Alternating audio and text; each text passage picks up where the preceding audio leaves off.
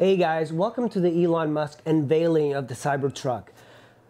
If you were watching it and you were wondering if he was punking us or trolling us, I'm still not quite sure because I don't think this is the production truck.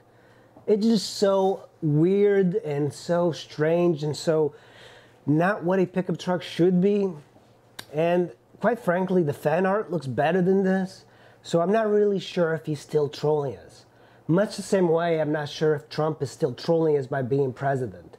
Let's look at the presentation that Elon Musk did of the Cybertruck. So at a certain point, Elon Musk turns around and is like, what else did we did? He's completely unprepared for this presentation. Somebody should have taken Elon Musk aside and said, hey boss, you have to prepare for this. Think of it as like when you have homework in school and you have to walk in the next day and give a 5-minute presentation to your fellow classmates. And most people, if they're smart, they prepare, they look at data, they have things in mind. But if you're just like, what else did I do?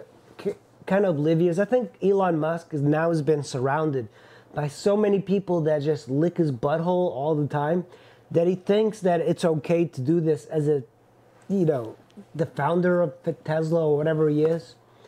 It's really weird, and I thought he would be a little bit more prepared. And it just seems like he was winging it. What are the chances you're going to use this pickup truck and you're going to go by on a drive-by and you're going to get shot at? Maybe that's going to be coming in useful, but do not forget the whole purpose of the utility of a pickup truck. It's not about getting shot at. It's not about taking a sledgehammer like Gallagher and slamming into the door of the pickup truck. It's about the utility. I am fascinated by the exoskeleton, but I am more worried about what it would do to other cars that don't have the exoskeleton. You would severely hurt other cars using this massive car. It's nice that it's got automation protocols built in, but if this thing runs into your 2005 Toyota Corolla, you're going to be dead. If you have a family and you can't afford to buy a $100,000 car like this, you're going to be shit out of luck. The next thing that they do in the presentation, it seems a little bit better presented because they actually have people in and they bring these large metal balls and they drop it on the windshield. This is the same thing that happened with this Tesla Semi.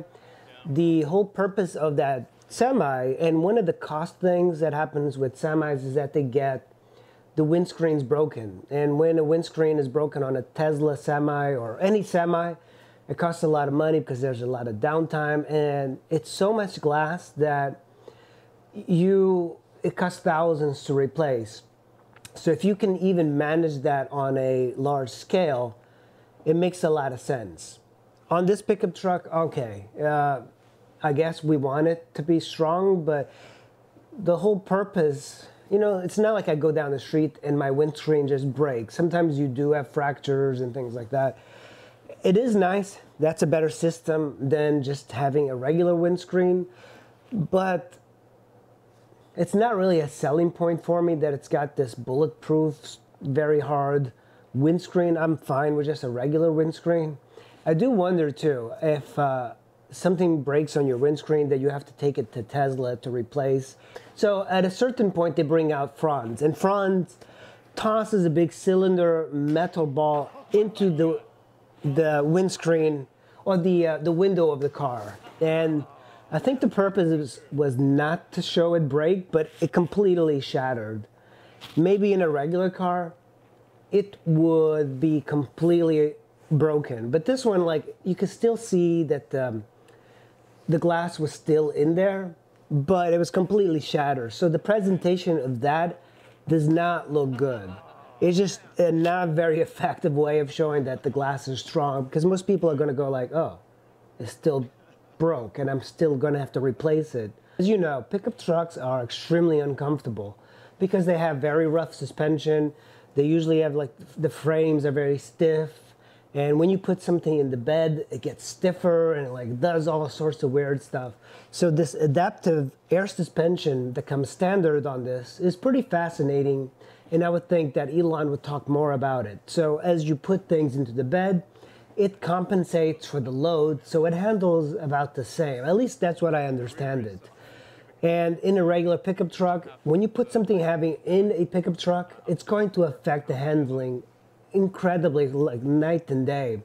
One of the interesting things as well is that it's going to have a very high ground clearance. And because of it's a electric truck, it's very flat at the bottom. So it's going to have like 16 inches of height. Incredible. That's pretty amazing for off-roading. If you're off-roading, which I'm not really sure a person that's going to spend this sort of money is going to be going off-roading. The people that are going to be buying this are like Joe Rogan, these Adam Carolla types with a lot of money, and they just want to showboat a little bit. But off-roaders probably will pick something cheaper. And people that work don't want like a very high ground clearance, because normally you don't need ground clearance to work. And if you've done any work on pickup trucks that are four-wheel drive, they're very high up, the beds are high up, you have to work a lot harder to put like a bag of cement into the bed of a truck that's high up. So it doesn't really help it. It makes it a little bit harder to work with. So Elon Musk had no idea that people use pickup trucks for work. So at a certain point, there is the tug of war between a Ford 150 and a Tesla Cybertruck. First of all, the Cybertruck looks like a cartoon. It doesn't look like a real truck. And it just pulls the F-150 like it was standing still. This proves nothing. This really does nothing for most people. I would rather them have a truck that's pulling like a 747 or something like that, a major amount of payload. That would tell me as a buyer that needs to use this truck for work that I can like haul things with it. I am not going to be putting a F-150 and we're going to do a tug of war. That's just completely naive and immature, but it was fun. It's fun to see, but what's the purpose? The on-road performance is kind of interesting because it's going to be faster than a 911. Okay, who cares? But it's nice to have. And then corners, corners. They describe it as corners like it's on rails, but nothing. They don't show it cornery like it's on rails, and I don't think it does corner like it's on rails because it's a very heavy car and it's very high up. So a lot of this is kind of like marketing, but not really. The presentation was like so bad that you kind of have to figure out what the hell is happening here. The range on the truck, there's going to be 3 ranges. And honestly, the first range is probably anything that I would want here in the DC metro area. It's enough to do all my commuting, all my work. There's a pretty good radius that you can hit with 250 miles. And as a work truck, that's pretty much all you need daily. 500 seems overkill, but 250 should be ideal for living in the city like I do and for most contractors. Contractors, they generally do put like 200 miles a day if they're going back and forth to jobs and getting supplies and things like that.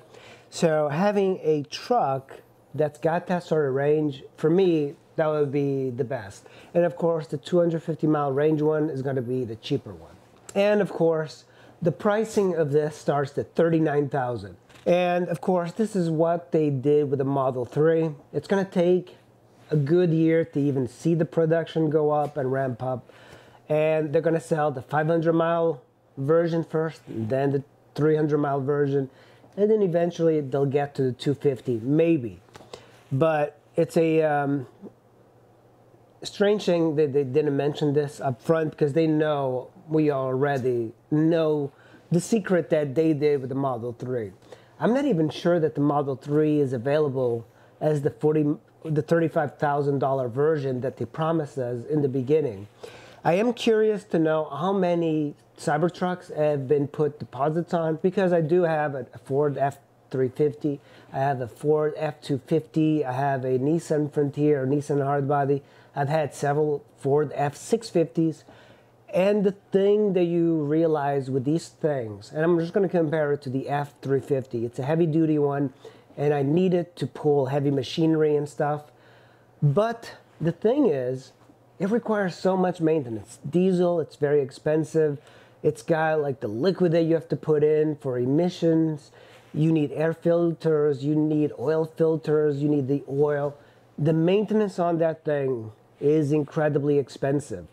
Even if you buy a pickup truck, the Cybertruck pickup truck for 70, 80,000, as opposed to a F-350 that costs 40,000 for work, eventually the cost of the Cybertruck, if it's reliable, is going to be way cheaper than the F-350.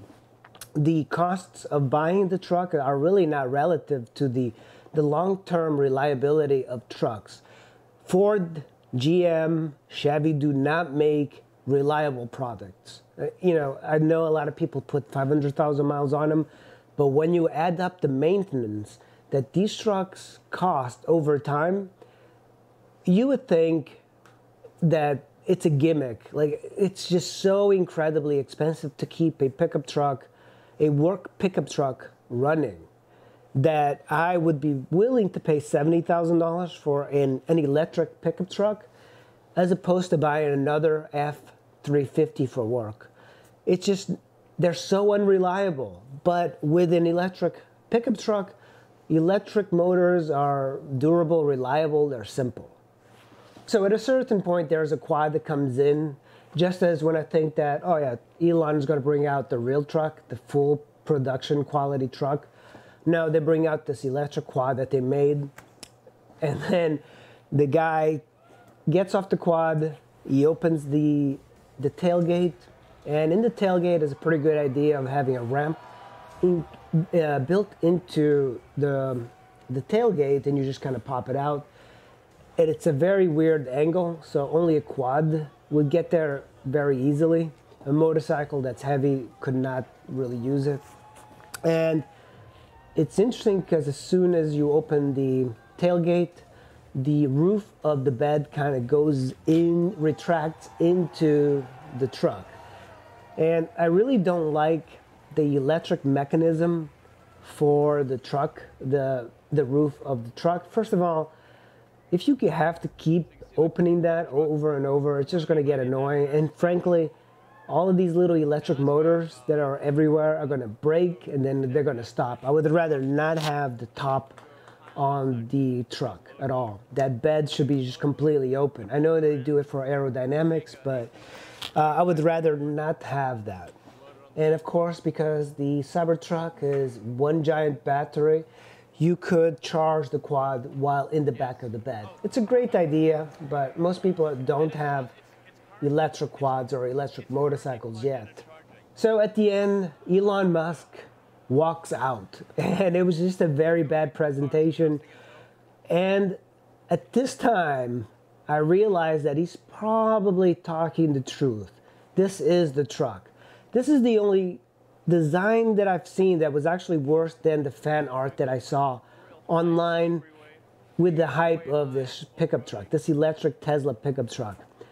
I know that he wanted to make it cyberpunk. I don't understand really the reasoning behind it.